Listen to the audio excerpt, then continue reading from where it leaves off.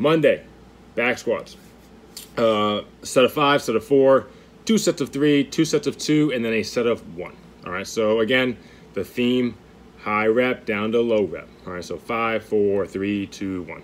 See what we have today. Might be a PR, might be something heavy, might be something we haven't lifted in a while. That's awesome. But back squats. Workout that day, 3 rounds. For inside, we have 10 strict pull-ups. So strict guys today.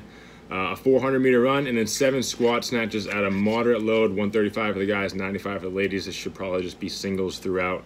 And then for outside, we have the barbell bent over rows with that heavy weight on the bar because we're only looking at 10. And since inside's doing strict, I want these barbell bent over rows to be pretty challenging. All right. So 3 rounds, 10 strict pull-ups, 400-meter run, 7 squat snatches there.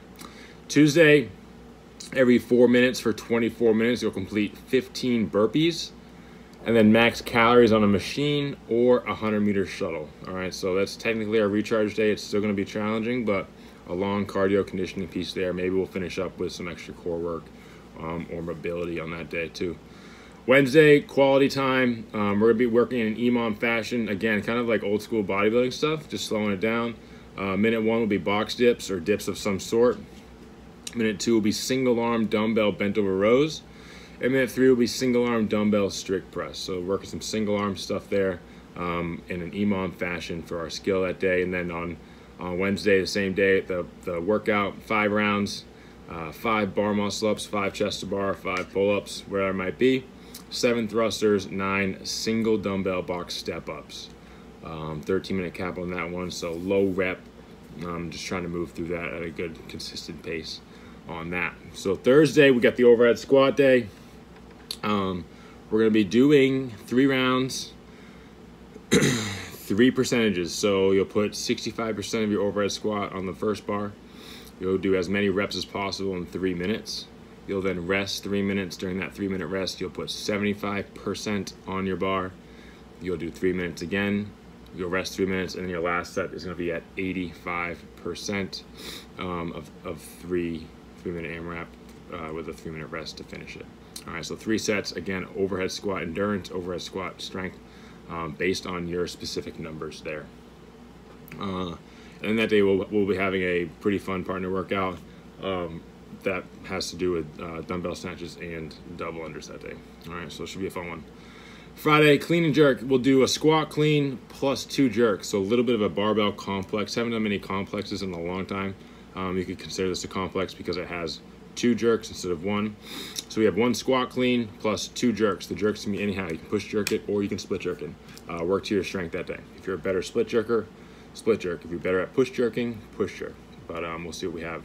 And then on Friday, every 3 minutes for 15 minutes, you'll complete 12 overhead plate lunges, 30 shoulder taps, and 10 hang power cleans at a pretty challenging weight, 155, 105. I want this to feel heavy, but can hang on to all 10 of those, being that it's from the hang position.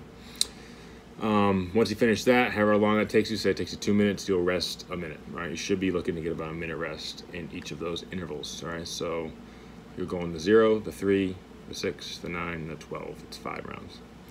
Then on Saturday is going to be a fun deadlift day.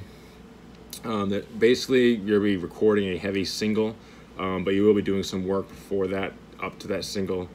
Percentage work, I should say. So you'll see when that comes around. It'll be a fun one. And then the workout that day for time. So another chipper. Love chippers. And I get a feeling that you guys like chippers as well.